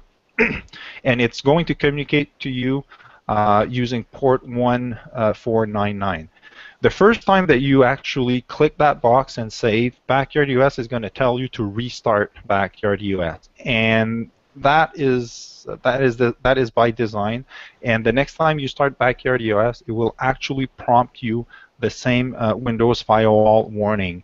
You need to say yes to that firewall warning. If you don't say yes, then AstroTortilla is not going to be able to talk to BackyardEOS. As in PhD, you only need to do this once. In my case, I've done it a while back, so it's already checked, and I've accepted the firewall warning, so I know AstroTortilla can talk to BackyardEOS. And it's going to communicate on port 1499, and that's important because if I go back to AstroTortilla, the configuration is 1499. If I change this number to something else, I need to go back in BackyardEOS and change that port number to be the same, restart BackyardEOS, re-accept the firewall warning. But my advice is, if you don't have any reason to change it, don't change it. So let's see what that does. So I've clicked BackyardEOS, or I've selected BackyardEOS as a camera. Setup is fine. And now I'm just going to go ahead and say capture and solve. So this should actually tell AstroTortilla to talk to BackyardEOS. So I'm not going to touch BackyardEOS. I'm just going to click capture and solve. And BackyardEOS, see in the background, BackyardEOS is taking a picture on its own for 5 seconds. So that picture is going to be downloaded, and that picture is going to be sent to AstroTortilla. See here, and then in the lower status bar of AstroTortilla, it actually reacted to the picture it got from BackyardEOS, and it's trying to solve it. Of course, it's not going to be able to solve the image that I have in the background because it's just a Canon box, but it tells you basically what the flow is in order to integrate AstroTortilla with BackyardEOS. So I'm going to abort that solving. So bottom line, make sure that you select BackyardEOS. You can actually change the exposure here. The default in AstroTortilla, I think, is set to 5 seconds. So that's why BackyardEOS took a 5-second shot. If I had set that to 10 seconds, then that's what BackyardEOS would have taken a 10-second shot. Usually 5 seconds, depending on what you're imaging, could be or could not be enough to get enough stars out to do the plate solving. So that's how you would integrate AstroTortilla with BackyardEOS. Any question on that front? Nope. Nope. How am I doing on time? What's how many minutes or About seconds? half an hour. Okay, so it's time to move on to firmament focus and planetary then. Okay, Sure. so I've closed. I'm going to close all of that because I don't need that anymore. That's not working. Okay, so there you go. So firmament focus. So I got my Canon camera here. I'm gonna show the barcode because it might be cool too. Okay, so firmament focus basically uses live view, and what it shows you here is basically, I mean, your live view frame image. In the upper right corner here, you have what it's called the zoom box, and the zoom box is basically that square around. I can move and it actually zooms on what I'm trying to focus on. So in BackyardEOS, to focus on a star, you don't have to center the star. The star can be in any area in the frame, and you can actually move the zoom box wherever that star is. In my particular case, I think there's a little red dot here. So let's assume that this is my star. It is very faint, so you can move the zoom box by double-clicking anywhere on the frame, and you lock it again by double-clicking. So now it's locked on that little dot here, which is not very bright, but that's what we have to work with. So once you've located the star, can you guys see that little star, that little dot here? Yeah, Probably we see not. it. Yeah, okay, so it's not a lot to work on, but it is what I have in my basement right now. Actually, I have an artificial star flashlight somewhere. I should have taken it out, but anyway, it's too late for that now. So basically, what BackyardEOS does is it actually uses the data in that zoom box here, which is also represented here in the lower right corner with a star plot. Usually, the peak would be all the way to the top because it would be a black background and a white star. So you'd see the curve, the V curve, or the bell-shaped curve of the star a lot more prominently. But all that to say that the data of that particular star is then being used by BackyardEOS to calculate the full width half maximum, which is a very neat focusing feature. What it does is it measure the width of the star that you're trying to focus on in pixel. So if I increase, I'm not going to be able to. I need something more. I don't think I'll be able to. Let me try something. So I have a D-sub cable here that has a green light on top of it. If I put that light here, let's see if I can have that light more prominently and use that as something try to focus. Yeah, okay, so we'll see how that does. So let's say this is my star. It's a big star. So now I see a bit better what my star shape is. It's more of a bell shape, more of a triangle, but that's the data I have to work with right now, being just a light. So you see the full width half maximum value has gone down. So I'm just going to adjust focus a bit. So I'm going to go out of focus. You see that number has increased. So basically what it tells me is the number of pixels measured from the left edge to the right edge of that particular out of focus star. Right now it's at 27.6.7 pixels wide. So the idea is you want to adjust focus so that you get that number as low as possible. Once you get that number as low as possible, if I continue focusing here, that number is going to go as low as it can, and then it's going to start to increase again, which means I've gone beyond focus. So you see now it's increasing again to about 19, 20. So I know that my focus is around here because I'm getting the lowest value possible at 16 point something. So that's how you would focus. Adjust your focus on the star that you're on until you get the lowest possible value. Typically, you wouldn't get a large number like this. That's because I'm using a light off of the D-sub unit, and that light is pretty big compared to what you would see for a typical star in live view.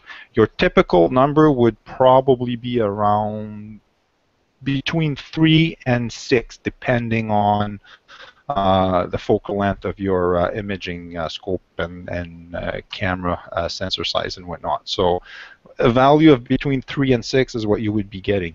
One important thing is it doesn't matter what number you're getting. There is no point in comparing that number with the number that your next door neighbor is getting on that same night on a different star using a different telescope, because the focal length is different, his camera sensor pixel size is different, so there are all sorts of factors. So there's absolutely no point in comparing that number with your next door neighbor. Bottom line is you want to get the lowest number possible for a single star over time as you're adjusting focus. So it's basically it. You select a star, bring the zoom box to the star, adjust focus until you get the lowest number, and it's usually going to be between 3 and 6, typically. So that's the full width half maximum focus value.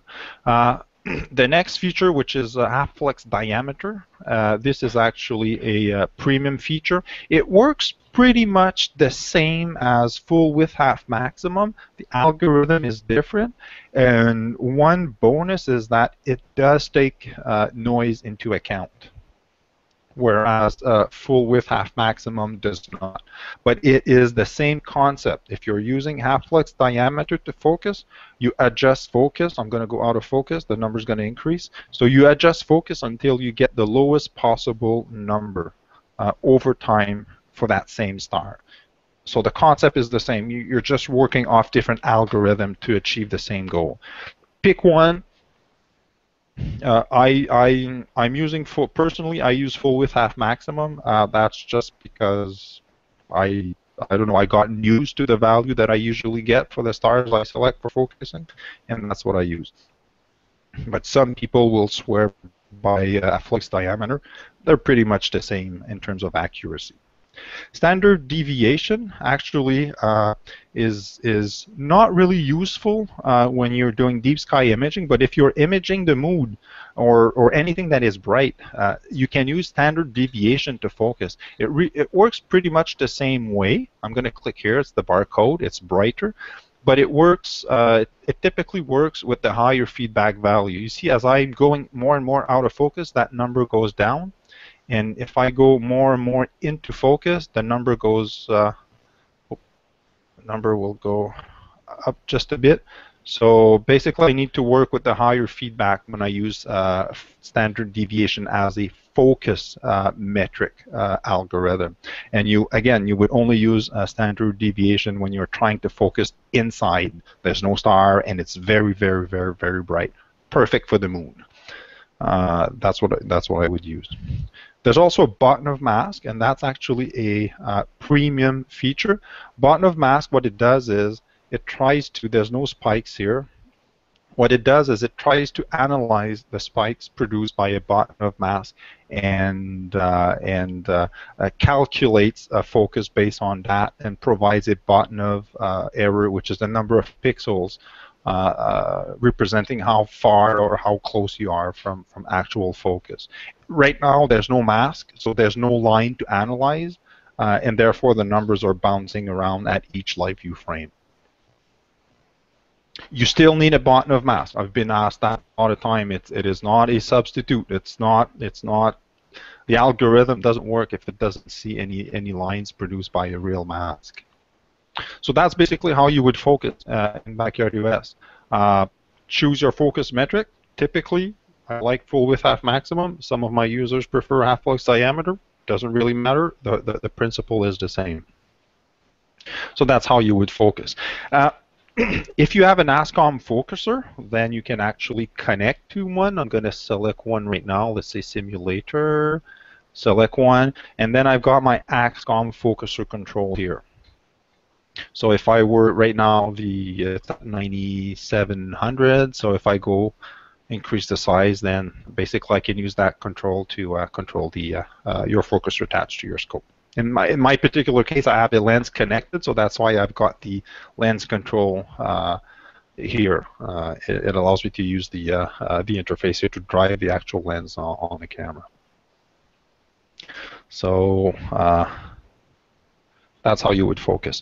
Sometimes we do imaging with an H-alpha filter or whatnot, where live view actually won't produce any star at all because of the filter you're using. In that particular case, you will have to resolve to taking still pictures of a few seconds instead, maybe up to even 20 seconds if you're using an H-alpha filter and star, you can't see star in live view because it's just not enough exposure time. So for that reason, you can actually take a still picture. I'm going to take a 3-second bulb picture here. Again, you click Start Capture. BackyardEOS will now take a 3-second shot and we'll display that image. Of course, it's going to be oversaturated because I'm inside, but it gives you an idea of the purpose of being able to take pictures. And there's also the loop picture here, or the loop button here. That's nice if you want BackyardEOS to just take still pictures one by one, continuously, while you're looking at your monitor 5 or 10 feet away or closer to your scope. You're adjusting focus manually because maybe you don't have a motorized focuser. So BackyardEOS will, I'm just going to move the camera just a bit between frames so that you see the difference. So the loop feature, pretty neat if you don't have an ASCOM focuser and you want to be standing 10 feet away from your screen monitor, still be able to see pictures being downloaded from 10 feet away while you're adjusting focus to get the full width half maximum. And the 64 here, which is the focus metric, that number is pretty big, and big in not in value but in size, in font size, and that's because you want to be able to see that number from several feet away when you're closer to your telescope adjusting focus. So I'm going to abort that now.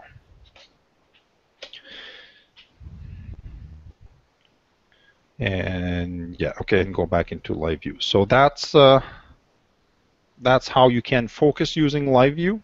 Full width half maximum, half flux diameter, or any other focus metric works just the same if you're taking still images versus live view. The purpose is to get the lowest number value over time, always for the same star. And there's no point in comparing that number. If you want to increase sensitivity, and I say that with a grain of salt because live view in a DSLR is just a few milliseconds long, so you don't have a lot of option or a lot of data to work with, but there's a little option here called HD, Star HD, and what it does is it gives you control to basically adjust brightness of the live view of the image, adjust the contrast, and if you see a faint star here, like this one here, maybe there's a settings in there that I can change to make it more prominent. There's a few options here. No, that one's no good. See this one here? I can now see that star a lot better. So I could basically use that to focus on. So if you don't see a star in live view, it could be one of two things, or one of three things. One, there's actually no star in your field of view, so you're not going to see it. Two is you are so grossly out of focus that the light is so spread out that it cannot resolve any star at all. So for live view to resolve a star, you need to be somehow pretty close of focus and your star needs to be in the field of view. Or three, the star is just too dim for live view to pick it up. So that's when star HD may come in handy to actually try and bring that star out. Logarit doesn't do much, invert doesn't do much either, and I can actually stack live view frames as well. Let's say that, okay, let's see if I stack 5 live view frames. Do I see more of the star that I can use to focus? In this case, yes, I can. So you can actually use a few things here to help you see or enhance a live view frame, which is just a few milliseconds in time. Any questions on frame and focus before I move to planetary? We're almost out of time. No. Okay, so I'll go to planetary. Planetary again uses live view, and the concept is it actually creates an AVI movie that you can use registacks to stack. So it's basically the same as in frame and focus, where your picture box shows you the live view frame. But here in the upper right corner, you've got a couple of options here. One thing is good to note is when you do planetary imaging, never use bulb. Always use a TV value that can actually change the intensity of the image that you're trying to, the target that you're trying to image, being a planet or whatnot. So never use bulb, because Canon cameras have a feature called live view exposure simulation. So as I'm changing the shutter, the live view frame rate does not change. That's because it is simulated by the camera, and that's just a feature in almost any Canon DSLR. So as you increase the shutter to 1 second, it's not one frame per second. It's the intensity of the frame is simulated as if it was 1 second. And exposure simulation is disabled in bulb mode, so that's why you can't use or should never use bulb when you're doing planetary imaging. So you basically play with your shutter speed. If you have a lens, well, chances are if you're doing planetary imaging, you don't have a scope, you don't have a lens, sorry, you have a telescope, an OTA, so that aperture field would be disabled. And then you select the ISO value that you want. I'm going to increase it, say, well, I'm going to put it to 1600 here. White balance, if you want different white balance applied to your live view frame, your target, let's say it's Jupiter. Image count, the default in BackyardEOS is 100. I'm going to say, let's say, take 250 images and start recording. So the first thing it does is BackyardEOS attempts to do a calculation of the frames per second. It usually takes about 5 seconds to get there. In my particular case, the camera and laptop combination that I have right now gives me a 21.8 frames per second. Typically, depending on the camera, you'll get anywhere between 18 and 25. There's one exception to that rule. The T4i is unable to do more than 10 frames per second. It's that camera, there's something wrong with the speed in which it can produce live view frame. If you have a T4i, you will never be able to get more than 10 frames per second in live view. And that's true even if you would be using EOS utility. It's just the camera is unable to do more than that. But all other camera model will give you anywhere between 18 and 25. And it also depends on your laptop's ability to process those frames. But what it does is record. If I go back here in my BackyardEOS folder, there's a planetary option, and here's my AVI. So if I click here, that's the AVI I just recorded. There is actually 250 frames in that particular AVI that you can use to stack using the software of your choice. By default, BackyardEOS will also save the individual live view frames. So there's 250 here, numbered from 1 to, in this particular case, 250, because that's what I selected. So the reason why it also saves the frames in JPEG is AVI is an old technology that dates back to the end of the 1980s, basically. And sometimes there is issue in producing large AVI with lots of frames. So you always have the JPEG as a backup to use to stack using your stacking software, Registacks or whatnot. And What's important is there's no difference in quality whether you're using the AVI or the individual JPEG to stack. It is the absolute same quality. In fact, those JPEGs are the one that were used to actually create the AVI movie file. So in a nutshell, that is planetary imaging. And the 5x feature was brought up a few minutes or maybe an hour ago. When you're doing planetary imaging, always use 5x. In that particular case, I'm going to move the zoom box here and click 5x there. Why use 5x? Well, first of all, the size of a planet is very small compared to the sensor size of our cameras. So you want to use a 5x zoom just to get a narrow field of view and more detail. But the reason why you really want to use 5x is it gives you a 1-to-1 pixel resolution. As I said earlier, that means 1 pixel on the sensor equals 1 pixel in your image, which means no loss of quality. What the sensor captured is what you're getting in your image. It hasn't been resized. If you don't use 5x, your image is actually being resized here by a factor of 5. So there is a loss of quality. So planetary, always select a shutter speed other than bulb, and you select that to give you the right intensity of what you're looking at. So as I go down here, you see that the intensity changed a bit. So never use bulb, always use 5x. That's the key. The only exception to that rule that I always say is if you are imaging the moon and you don't want to do mosaic and you want to capture the moon full frame, then you have no choice but not to use the 5x because you want the full disk to show in your planetary imaging. But other than that, if it's a planet or anything else that fits into the 5x zoom, use 5x zoom. No contest. It means the best quality you can get. Hopefully that makes sense. And of course, if you're doing, a lot of people are doing presentation live, the full screen presentation, if you want to do live imaging or live session demonstrating a planet or whatnot, a presentation mode is always available in every mode. Just one question. Yep. Does the sensor temperature work the same in this mode? It only comes up after you're done recording?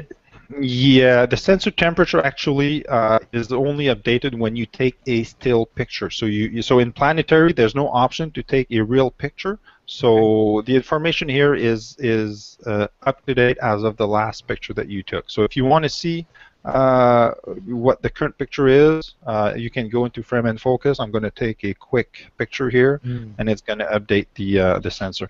Again, Canon does not provide that metric through the actual SDK, so we have no access to it. The only way to get to the actual sensor temperature is to take a picture and take that data off the EXIF metadata. And a lot of the time, if I were to leave my camera in live view for, say, 20-25 minutes, depending, it might be less here because I'm in a house and it's warm, live view will actually shut down, or the camera will shut down automatically, and that's because every Canon camera have a safety mechanism that if the sensor heats up too much, in order to prevent damage to the camera will shut down automatically. So if you are in live view for extended period of time, depending on the ambient temperature where you're at, it is possible that the camera just shuts down on you. And that's a safety mechanism. And typically that'll happen around 20 minutes or so being in live view. So if you're not necessarily imaging for 10 minutes, you're waiting for, I don't know, the Jupiter's rotation to be at what you want for your imaging, move away from drift alignment, planetary imaging, and frame and focus, go back into imaging mode.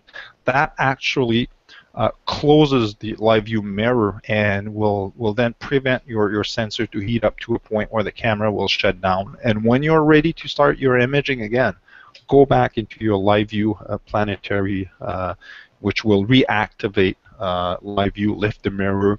As a result, eats up the sensor and whatnot. So you can somewhat control that, but it requires knowledge on your part that this camera may shut down, and you need to move away from live view to let the sensor cool just a bit.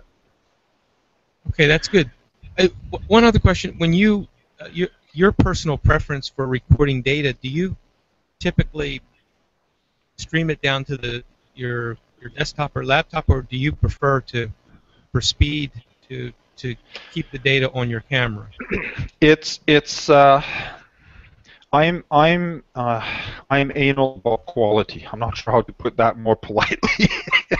My bottom line, I always want quality, and oddly enough, live view with 5x will give you better quality than if you were using movie crop mode and using your in-camera movie mode to do your recording. This is because your movie mode in your camera, Canon actually processes the data a bit, so it alters every pixel.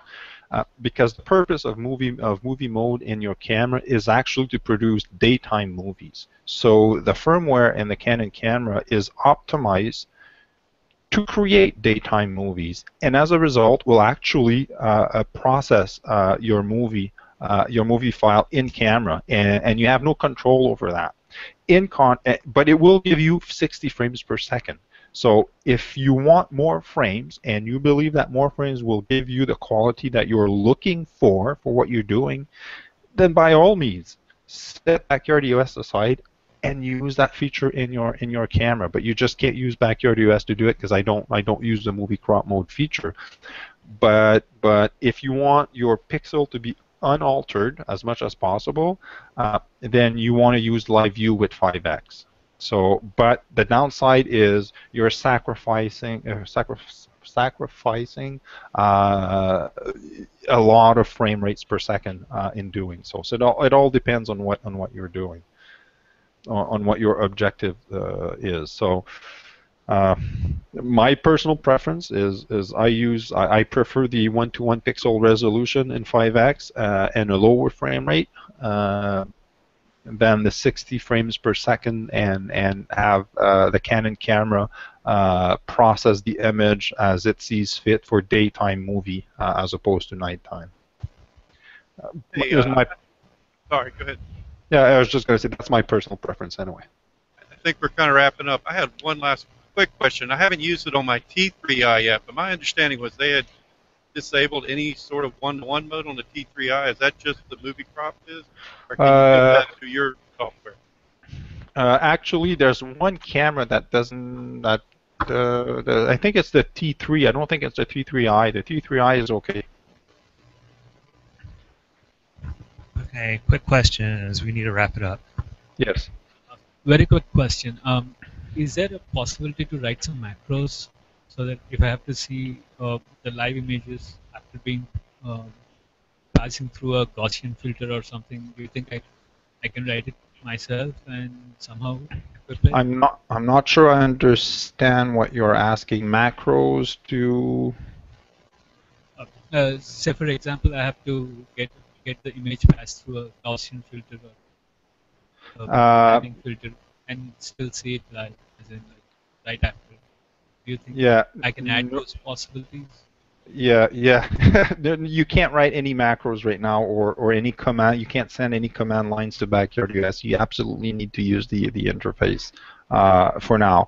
But I do have plans on having some automation put around BackyardEOS, and that might be available then. But again, that's just like Backyard CCD. It's not for tomorrow. And not next week either.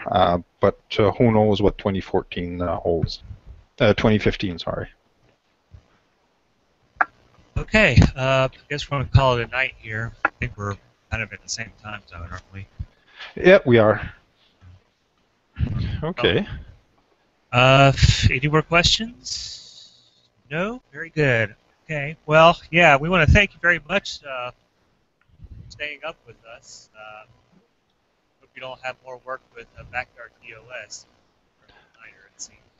Yeah. So feature rich. It's going to run your life for a while. Yeah. Well, thanks for having me, and it's a pleasure. And if you have any questions, I'm not far away. There's my forum. I'm always there, and if not, I'm just an email away. And just thank you for having me. It was fun. I really like the live interaction. Again, that was for you and not necessarily for me. So pretty cool with that. Okay. Well, thanks again for your terrific presentation.